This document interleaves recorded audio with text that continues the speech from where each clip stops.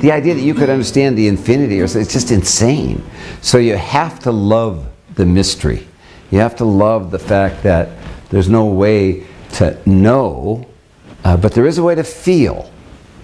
And that's feel, drop, back, sink, open. And then feeling happens to you. You become this ever-changing portal to the infinite, because that's what manifests you. You don't have to try. You don't have to know about it. You don't even really have to feel it. But if you pay attention to the sunset, you'll enjoy it more.